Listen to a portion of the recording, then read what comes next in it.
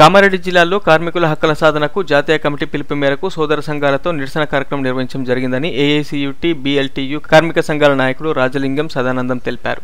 ఈ సందర్భంగా రాజలింగం మాట్లాడుతూ కేంద్ర ప్రభుత్వం రెండవసారి అధికారం చేపట్టగానే పోరాడి సాధించుకున్న కార్మిక చట్టాలు 44 రద్దు చేసి 4 కోట్లుగా రూపొందించే కుట్ర చేయడం తక్షణం మానుకోవాలని కేంద్ర ప్రభుత్వం డిమాండ్ చేశారు. ఈ కార్యక్రమంలో ఏఐటియుసి జిల్లా అధ్యక్షుడు తిరుపతి, జిల్లా ఉపాధ్యక్షుడు జబ్బర్ నాయక్, జిల్లా నాయకులు రామచంద్రం, సత్యనారాయణ, బీడీ కార్మిక సంఘం నాయకులు లీలా, రజియా, బాలరాజవ్వ, పద్మ, స్వప్న తదితరులు పాల్గొనడం జరిగింది. తర్వాత 20 లక్షల కోట్ల ప్యాకేజీ ప్రకటించారు. ఆ ప్రకటించిన దాంట్లో కార్మికుల వాటా ఎంత ప్రకటించారనేది స్పష్టంగా చెప్పకుండా 20 లక్షల కోట్లు అని చెప్పి మసూసి మాదిరిగా చేసే ప్రయత్నాన్ని ఈ కేంద్ర ప్రభుత్వం చేస్తూ ఉన్నది.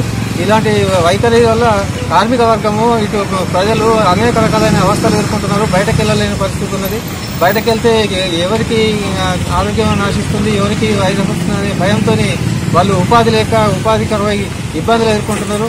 ఈ కామారెడ్డి జిల్లాలో పేద ప్రజలకు ఇప్పటి వరకు ఒక్క డబుల్ బెడ్రూమ్ ఇల్లు కూడా ఇవ్వలేదు. రెండోసారి రాష్ట్ర ప్రభుత్వం అధికారంలోకి వచ్చింది. డిమాండ్ చేసేది ఒకటి, ప్రభుత్వం తక్షణం వాళ్ళను ఆదుకునేందుకు 6 నెలల వరకు నెలకు 10,000 రూపాయల చొప్పున ఖచ్చితంగా ప్రతి కుటుంబానికి కేటాయించేందుకు చర్యలు చేపట్టాలని చెప్పి డిమాండ్ చేస్తున్నాం. ప్రభుత్వం కనుక తగిన చర్యలు తీసుకోకుంటే మాత్రం ఖచ్చితంగా దానికి తగ్గ రీతిలో ప్రభుత్వాలకు గుణపాఠం చెప్పేందుకు ఆందోళన కార్యక్రమాన్ని తీవ్రతరం చేస్తామని చెప్పి సందర్భంగా తెలియజేస్తాం.